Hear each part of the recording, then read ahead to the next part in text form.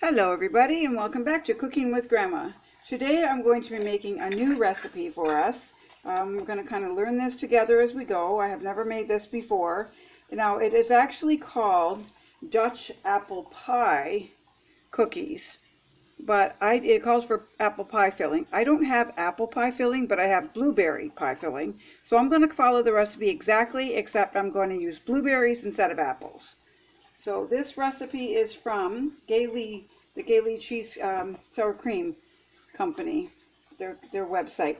So and now I have never made a pastry in a food processor before either. This is, well, a blender, but it's got the pulse button. I've never done it that way. I've always just mixed it. So I'm going to try it because that's the way it's written, just to see, because it's new to me, and I want to see if this might be a new way to make basically your cookie dough, or what it's going to be. So for the pastry, we need to pulse the flour and the icing sugar and salt, and then add our butter, sour cream, and egg yolk, and pulse it till it just comes through. So we need 1.5 cups of flour. Let me get my measuring cups out here.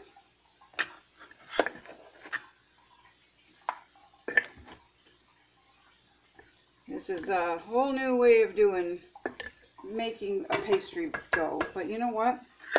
You have to try new things once in a while. You can't get a new recipe happening. You know, after a while you get the stuff that you make all the time. It's good, but it just gets tiresome. You always want to make new recipes.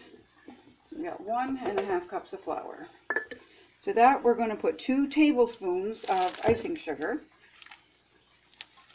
Get this bag open here. Sounds like it's kind of like a shortbread dough, so with the ingredients listed in it, except for the sour cream. I'm not sure about that, but that's because it's from that company. So I want 2 tablespoons of icing sugar in, and salt. It doesn't say how much salt. It says pulse flour with icing sugar and salt, but it's got 1.5 cups of flour, 2 tablespoons of icing sugar, and salt with no measurement. So I'm guessing maybe that means it's a pinch, so I'm going to put 2 shakes of salt. Alright, we're going to pulse this together.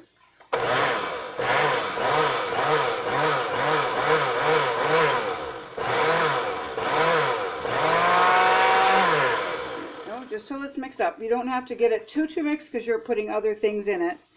So then we're going to add the butter, the sour cream, and the egg yolk, not a whole egg, and pulse. You pulse that just until the dough comes together in a ball. Alright, so we need 2/3 cup of butter.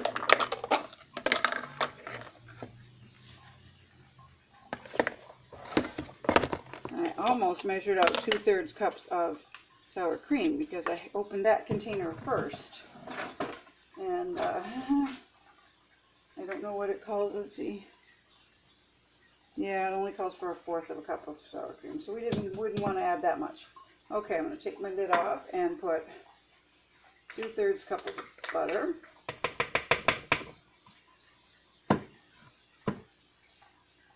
One-third. And 2/3.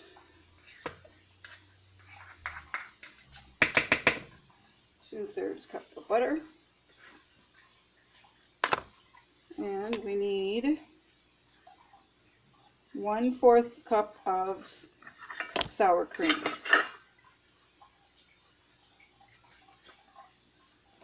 Scoop that out with my new measuring cups and put that in there. Okay, so add butter, sour cream, and egg yolk. Okay, I didn't put the egg yolk in. I need to separate my egg. It just wants the egg yolk. I'll get a bowl here and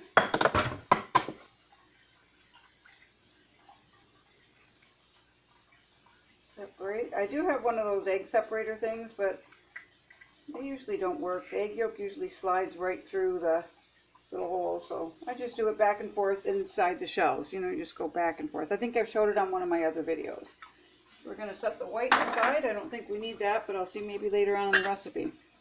Okay, so now we're going to pulse that just till it comes together.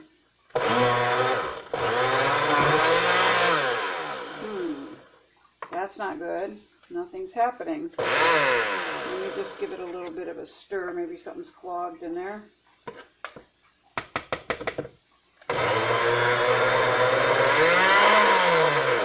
Well, now, all right. It looks like I'll be mixing this by hand because for some reason this is not working. I know this is a blender, not a food processor, but it's got the pulse button. I just assumed it would work the same way. No. Okay, so plan B. No big deal. Get a mixing bowl out and plop it all into the mixing bowl. Get all that out of there. I guess, oh yeah, I can see what happened. It got all clumped up and stuck on the blades. So that's why it didn't mix. I'm just going to unscrew the bottom of this, take the blades out, and scrape all that off of there. There we go. That's what happened. That's why it wouldn't pulse. Okay, see, lesson learned. You can't use a blender to pulse dough like that. So back to the old-fashioned way, mixing it by hand. There we go. Get your spoon going and go right, get in there. It's, oh, look how easy. I should have just done this right from the start. Now I've got an extra appliance to clean. Okay. Now it does say to chill this for an hour or so before you roll it out. So I will put it in the fridge just while I am making the rest of, I have to make the topping and mix that all in, and then so I'll put it on a plate and put it in to chill it just for a couple minutes. It's not cold, it's a little chilly here today, so it's not like it needs to be chilled. It'll roll just fine on the out on the counter. Okay, so for the topping, we also, well, you use use a pastry blender or fork. It doesn't say to use the blender, the thing. So I'm going to start with the fork. I do have a pastry blender. I'll get that out. I'll use the pastry blender. I have one. If you don't have one, a fork works just as well. So we need to blend the flour, the sugar, the butter, and the cinnamon until crumbly. So we need 1/2 a cup of flour.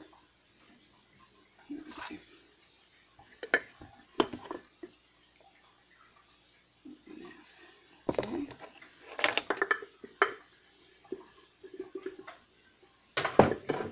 Almost at the bottom of the barrel here, the flour, just enough. Perfect. I have to refill my canisters. So 1/2 a cup of flour, and we want 1/4 of a cup of packed brown sugar.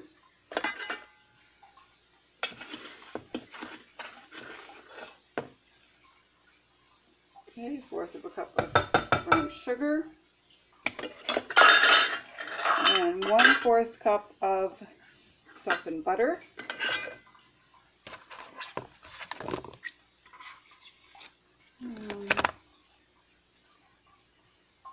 Blend the flour, sugar, butter, and cinnamon. Okay, I knew there was one more thing to add to it.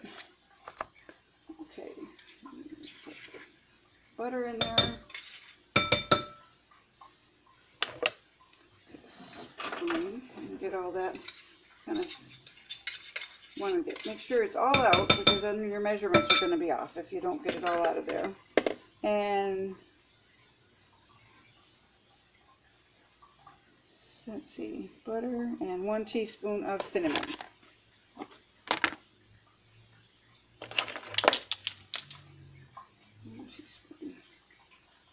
This is going to be for the topping.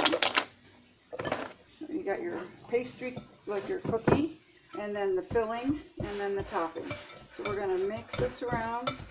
with our pastry blender. Get all that butter incorporated into it, and that makes it crumbly.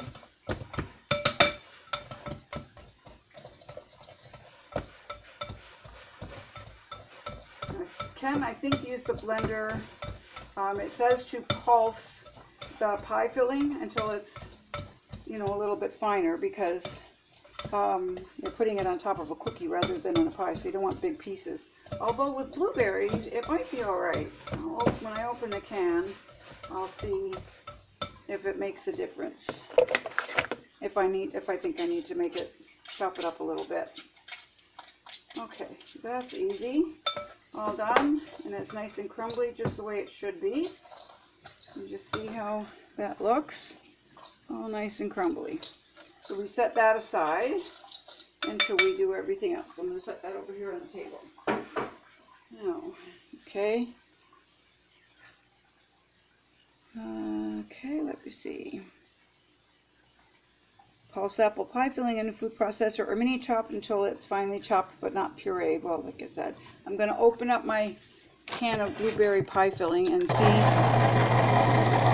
if it needs to be chopped up.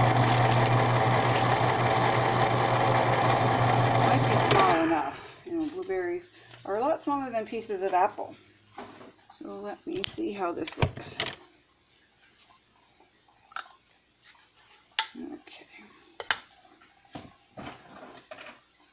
Oh, for sure, I don't need to do anything to this because they're small enough pieces. Okay, perfect. So now what you have to do is you have to get your dough and roll it out like you would cookie dough.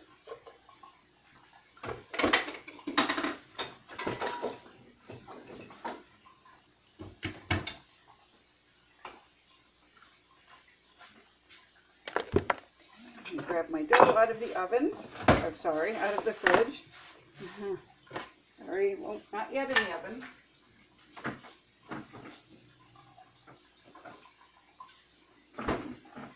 And we're gonna put a little bit of flour down on the board and roll this up.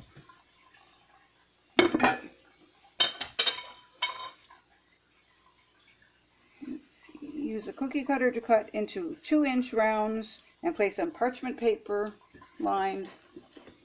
I have my silicone pads. I do have parchment paper, but because I got those and they work so amazing, they're wonderful. I might just get a few more of them so then I have it if I want to make more than 2 sheets at a time. But you know, you can take the cookies off the one sheet before you, and then use the same one over again. It doesn't matter. You only can fit 2. Really shouldn't put cookies on 2 different shelves in your oven. They cook differently if they're on the bottom shelf versus the top, the middle. So my oven is, I can have 2 in at a time. Okay, so I got that rolled out easy peasy. I'm going to get my glass. I don't have a cookie cutter that's circle. I do, but it's very small. I'm going to cut these out.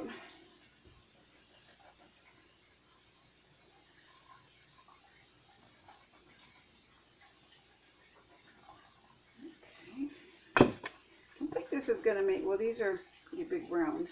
These are a little, I think these are actually a little bigger than 2-inch, but that's okay.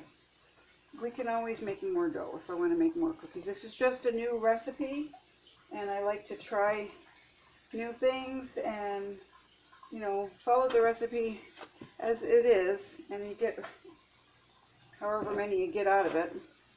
That's how many you get. So this makes 6, and I can still roll. I can get a few more.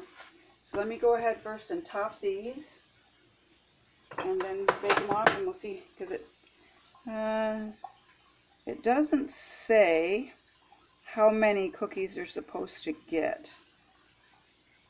Sometimes the recipes will tell you, you know, makes a dozen, makes 2 dozen.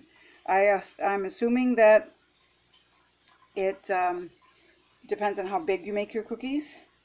Okay, so I've rolled out my cookie cutter, or cookies. Now place half a teaspoon of apple pie filling in each of the center round. Okay, half a teaspoon. in each one. Doesn't seem like very much, but maybe it spreads during cooking, so we'll just go ahead and follow the recipe. These are maybe a little bit bigger. You know, I'm going to measure. I want to see how big these cookies, these rounds are. See if they are bigger than, oh yeah, they're 3 inch. They're 3 inch. So I could put just a titch more filling because they are an inch bigger. Stir it up. There's more sort of gel, kind of like not as many blueberries as I was thinking, as I was hoping. Okay. Some are going to have more blueberries than others by the looks of it. So I'm going to just go ahead and add a little bit more to the first couple when I've only put half a teaspoon. I'm going to put another half a teaspoon. Kind of fill them up a little bit better. There. This one can use a little more.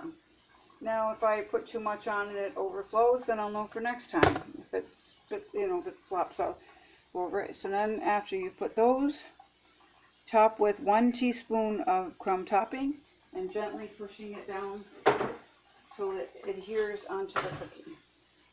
There you go. And 1 teaspoon. I just guesstimated. I just picked up some in my hand. Just push it down, just gently.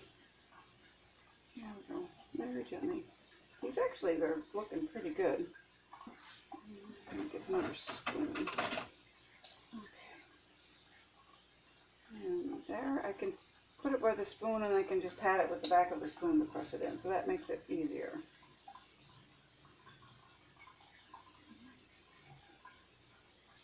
So these are going to be blueberry pie cookies rather than apple pie cookies.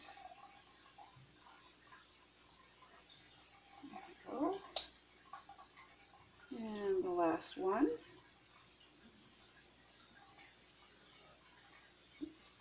Okay, so that, now it takes about 15 minutes to bake. 15 minutes or golden brown. So I'm going to start my oven at 10. It is at 350. Now this recipe calls for, let's see, where is it? Okay, 350. Some call it for higher. So, okay, 15 minutes. I'm going to put my timer on for 10 minutes and see what happens after 10, just to make sure that that's not, I don't want to overbake them. I can always add a few minutes to it. Adding is easy. Taking away, you can't. It's not going to happen. Okay, so I will let you know how they come out in just a few minutes. Alrighty, it's been 15 minutes. I did start my oven at 10, but it did take the whole 15 minutes. And they come out very nicely. These are going to be tricky to eat. I gotta tell you, maybe it'll be different if I do it with apple pie filling versus blueberry, but they're going to be a little messy to eat. But that's what they look like. So these are blueberry apple pie cookies. Very easy to make, very few ingredients. And it did not take that long. This recipe got me 12 3-inch rounds. The recipe said to do a 2-inch round cutter. I had a 3-inch round, that's what I used. So I got a dozen cookies. So if you're making them for, a bigger family, you're going to have to double your recipe. So there you go. I will upload the recipe and all the ingredients listed below and the cook times and everything you need.